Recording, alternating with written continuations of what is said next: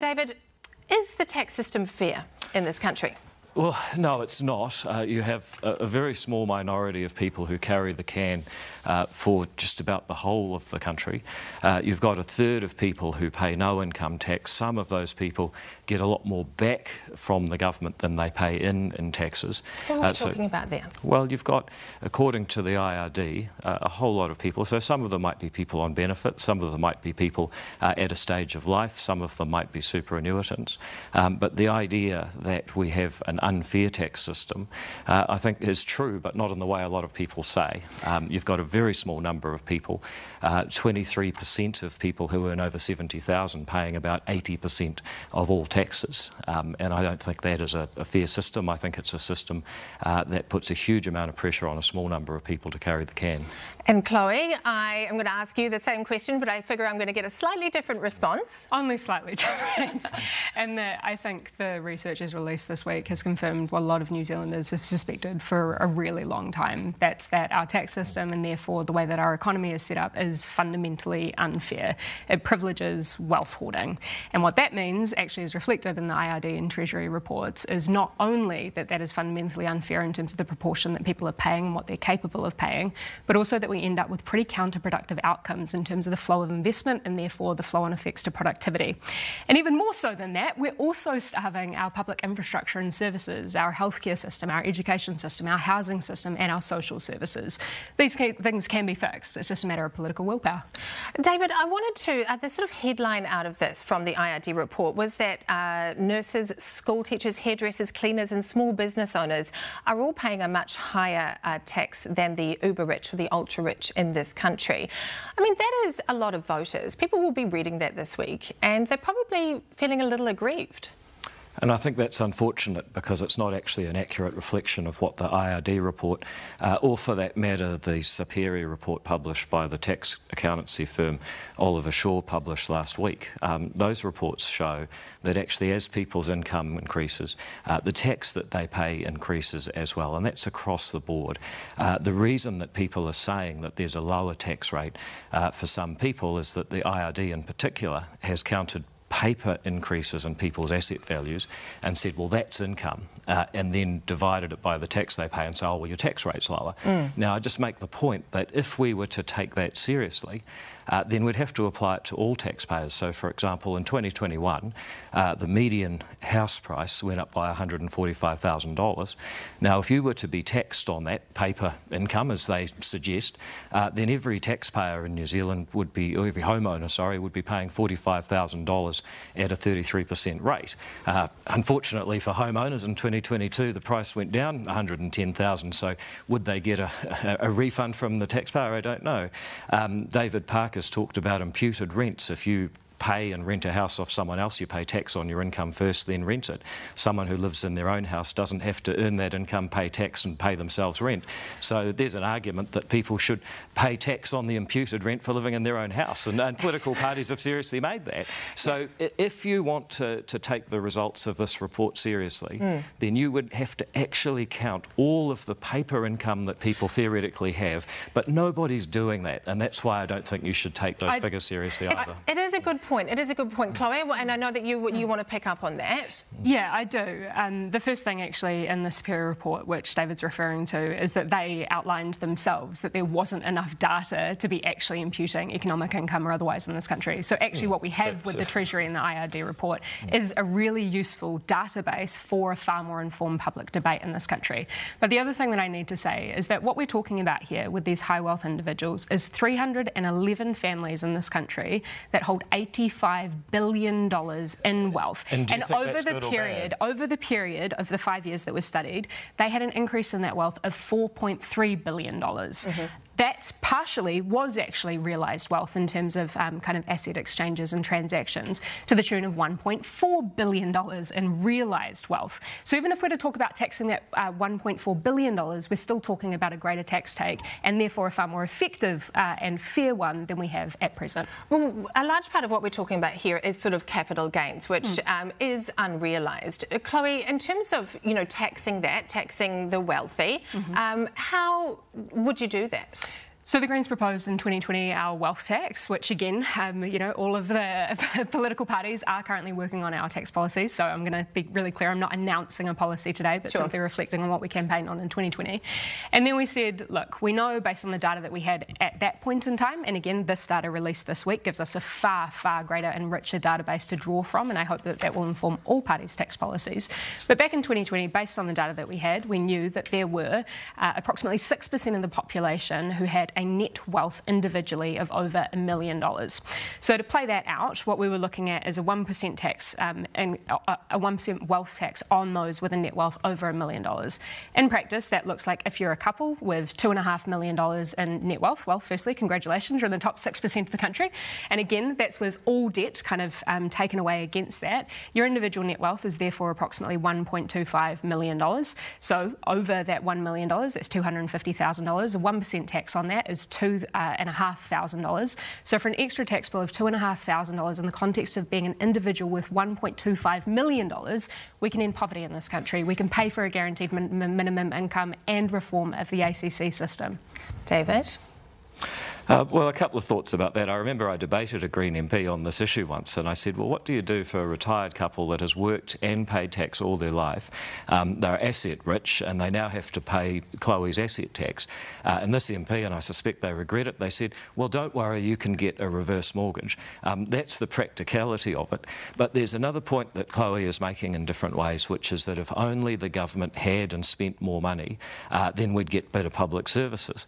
And I just make the argument that the government has never spent more money, it's never wasted more money, and right across the board we see the government spending more. It spends more as a percentage of GDP than Australia, for example, and we're just not getting the results. And I'll give you a couple of examples.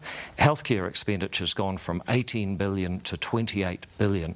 You know, that's what, 60-70% increase in the past 5 years, and that's after COVID's over. So the question people might ask is, what are we getting for an extra 10 billion in healthcare? Education's gone from 14 billion to 18 billion, and yet there seem to be fewer kids going to school learning less because the government has got into a whole agenda of social engineering rather than checking if kids actually went to school. So I would make the case that, you know, if we want to focus on better outcomes, better opportunities, better healthcare, a more educated population, a better future for New Zealanders, it may not be that just throwing more money at the problem is the solution. In fact, I would argue we've tried that. And the second point I'd make is that I want to bring it back. Well, I want to bring it back, David, to the tax working group, and these are, these are valid sort of broader points. But Kiwis in particular, they sort of seem to be up and down on this CGT. At around 54%, I think, could find the most recent poll in favour, and the rest either don't want it or they don't know. Does it feel like this is this work could set the scene for that discussion? Are we being sort of softened up here? Because it is a very difficult thing politically, isn't it, Chloe? You would know that. I would, and I'd also say that the Greens campaigned on and had an historical election result with campaigning on a wealth tax. I do think, and I do hope, that this research is going to result in a far more nuanced and a far more politically courageous discussion about tax settings in this country. And we've seen that outlined, I think, in some of the statements that particularly Minister for Revenue David Parker has set out.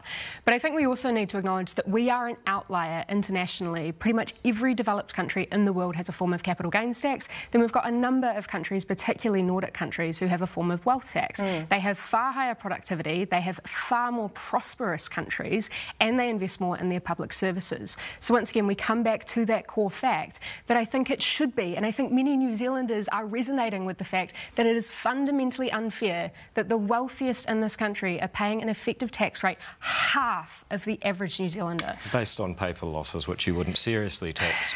And therefore it's a selective exercise. And I talk about attitudes and values. What seems to be behind this is that someone somewhere has done too well, and Chloe gives you all the statistics. These people are so rich. If only we went and took their money off them, that would solve all our problems, like end poverty. Well, I'm sorry, but it's not that simple. And if the attitudes and values are based based on take, rather than creating the conditions for people to invest, to be more innovative, to create higher paying, more interesting jobs, then we just aren't going to get there.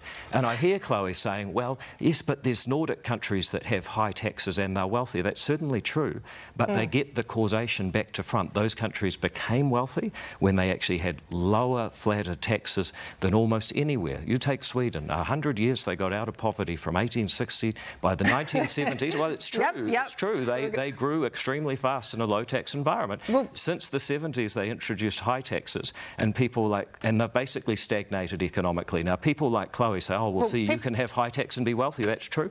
But New Zealand is a country that needs to grow. We are in danger of losing first world status. Chloe, you disagree? I just need to say, if we want to talk about things that are simple, you know, we frequently hear political rhetoric that education is a pathway out of poverty. Unfortunately, the reality tells us that parental income is the major determinant of educational success in this country. We also know, for example, here in Tamaki Makaurau in Auckland, that $1.3 billion per year is lost in productivity by virtue of people sitting in traffic.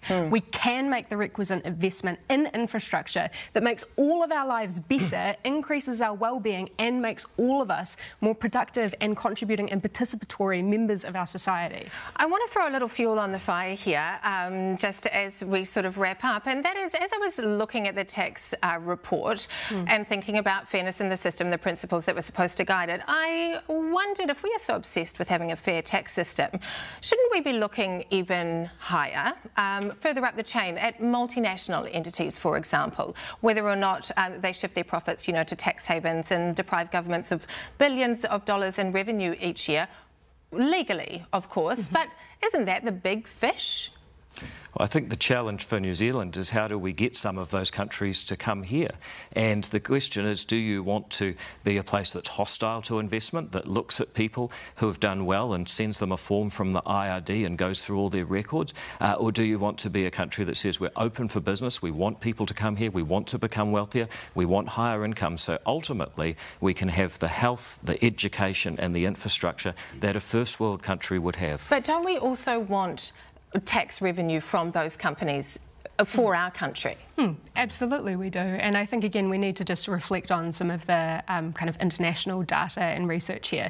We know that Aotearoa New Zealand was reflected in the Panama Papers and in the Paradise Papers as relatively a bit of a tax haven for some of those entities. We also know that, based on this research out this week, that our trust structures in particular enable the kind of rabbit warrens of wealth and asset hoarding, which in turn results in this really unfair, fundamentally unfair tax system. And I think it's just also really important to reflect that the kind of methodology applied in the IRD and in the Treasury research and report is the equivalent to what we saw in the United States with the Council of, I believe, Economic Advisors. Which got the same result and is also wrong. They found fundamentally as well that New Zealanders, the wealthiest New Zealanders in this country, are applying these same aggressive types of methods to hoarding that wealth as we see in the United States. And I don't think that that is a track that many New Zealanders would be comfortable with us continuing to go down. Final comment, David. Well, this is tall poppy syndrome, and there's no future in that for New Zealand. We want to be a prosperous place, a first world country, a place that celebrates success, and the last week or so of witch hunting driven by tall poppy syndrome ain't going to get us there. Lower, flatter taxes, more effective and efficient government service as well. Let's have a country that all New Zealanders can participate in. Let's have a country which funds properly and thoroughly our public infrastructure, which actually the wealthiest also rely on in order to make their money. The system that we have at present privatises profit, socialises cost, and it's unfair. Well, I'm going to have to let you two agree to disagree on this one. Thank you so much for coming in. It's been fascinating to talk tax with you both.